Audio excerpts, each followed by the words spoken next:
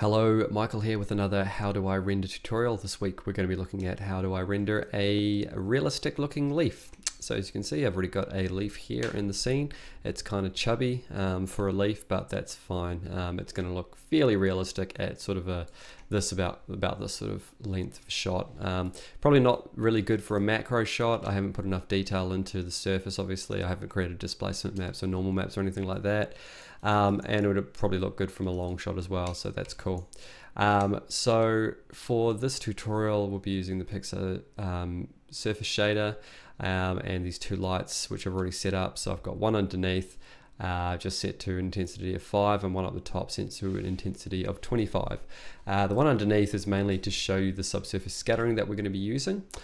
So why don't we just get into it? Let's select our leaf and click on the PxrSurface shader and we'll create one. I'm going to open up the Hypershade editor and do a bit of editing in there so you can see what I'm doing. So graph that one out.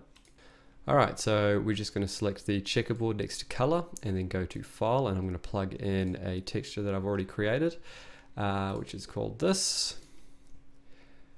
And then I will be able to show you in the viewport what I've done. So it's not an amazing texture, but it will do for now. I haven't painted the bottom. I just really rushed and did some sort of outlines just for the sake of it.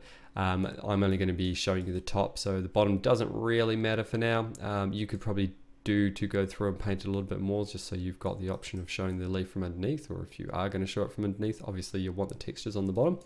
But for now, this will pretty much do. So how it's going to work is we're going to apply a subsurface scattering material to this, or we're going to enable subsurface scattering. Actually, we're going to use single scatter, not subsurface. And we're going to control the scattering using the texture map as well. So let's go back into the Hypershade editor. And let's go down to single scatter, and we're going to change the gain to be 1.0, and the color can just stay all the way up for now. And then the mean free path, we'll leave it, we'll reduce to half, so we can sort of work from there as a starting point. And then the mean free path color is where we're going to plug our texture color into. So since I've already got it mapped to the diffuse channel, I'm going to map it to the single scatter channel as well. So I'm going to open it all the way up and then just type scat, and then we're going to get single scatter MFP color, which is the single scatter mean free path color. So we're just going to connect our color to that. And then why don't we take a quick render and just see what we're working with for now. Alright, so as you can see, we've got some things happening. It's not quite right as it is. I think the diffuse channel is too high. And as a matter of fact, before we get too much further into it, I'm just going to turn the diffuse channel off so we can just see the subsurface scattering for the moment. And while I remember, let's increase the specularity just a fraction. I think 0.05 should be, no, 0.05 is way too much, 0.05. Let's roll with that for a second, just increase the roughness. Yeah, to roughly there. So roughness at about 0.6 looks good. Alright, so let's go back down to a single scatter. So what's happening is the color channel at the moment is just basically, you could kind of think of it as controlling the gain of the scattering underneath. So if we increase it all the way up, we're going to get a lot more scattering. If we reduce it, we're not going to get much at all, or zero basically. So I'm going to have it all the way up for the moment, and then we're going to play around with the mean free path to sort of figure out where we want to be as to how much scattering we have. So if I increase it all the way up, you get a lot of scattering, but it's absorbing quite a bit of light. So if we pull it back down to say maybe 4.0, I'm just going to check those lights are hot enough as well. Just going to increase that light intensity to 10 so I get a bit more light coming through. And then go back to our texture, our material rather. Alright, so it's starting to look kind of realistic. Now we're losing quite a bit of the texture, as you can see, because of the subsurface scattering, but that's okay because we're going to pull the diffuse channel back up. What I really want to make sure that's happening is that the light is being transmitted through the lighter areas of the leaf. So that's like the veins and or the sort of like the center of the veins, and then the lighter areas around the veins, and there'll be some sort of shadows created next to the veins because of the way I've painted this texture. So that's pretty much happening as it is. So we might just roll with that for now, and let's jump back over to the diffuse channel, and let's just start pulling it in slowly. Actually, I'm going to push the roughness of the diffuse channel to 1.0 as well, and let's go till we start to get some of that detail back. Just change that view slightly so I can get a better look at the surface of it. Okay, so I played with that just a little bit. So I've changed the gain of the diffuse channel to be 0.65 and the roughness to be 0.5. And then the mean free path, which is the length of subsurface scattering, is 3.3, and the gain is 1, and the color is set to white. Now, if I change this color to say be more of a yellow color, maybe like a sort of a highlighter green, almost yellow color, and run that again, I'll show you the difference. Alright, so if you compare the two, the one with the color change to be the orangey color just has more of a glowing sort of effect to the overall feel of the leaf. So if you're looking for a little bit more sort of perceived translucence, you can get a little bit of extra out of that as well without having to dive into further subsurface scattering.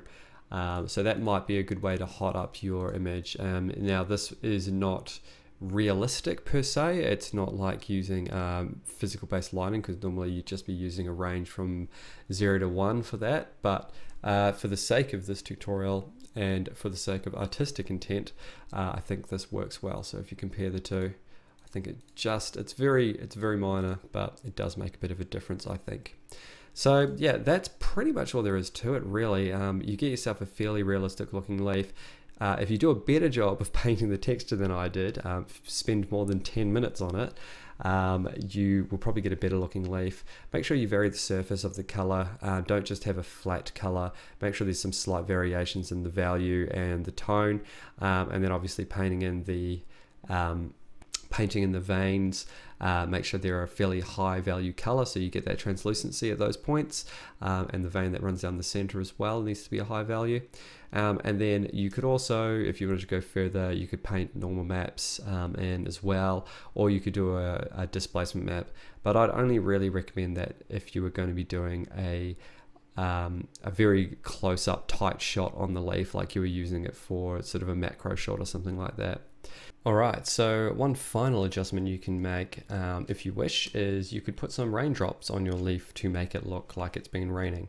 So it's pretty easy to create these raindrops. I'll just show you one of the ones that I've pre-made. So all it is, it's a sphere that I have cut in half, and then I've just grabbed the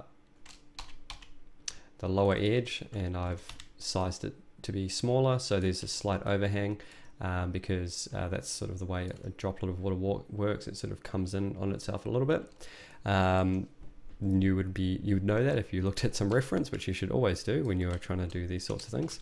And then just do a smooth subdivision on them,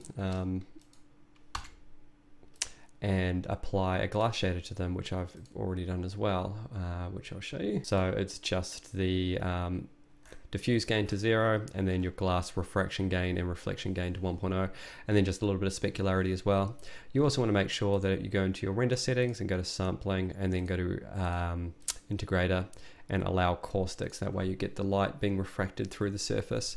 I did also make some slight adjustments to the surface of the leaf to get it to look like it was wet.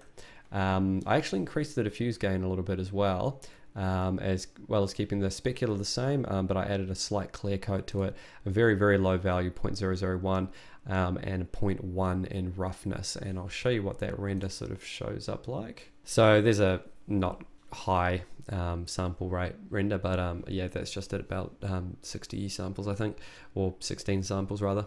And as you can see, it looks fairly realistic. I could probably do a lot more detail to the leaf, but just as a quick example, it sort of does the trick, I think.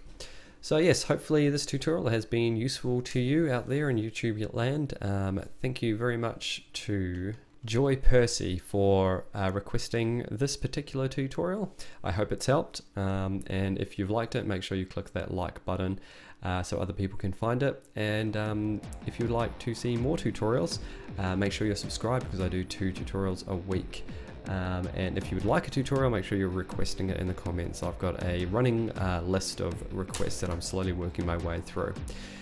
Otherwise, that's pretty much it for now. Thank you very much for watching, and happy rendering.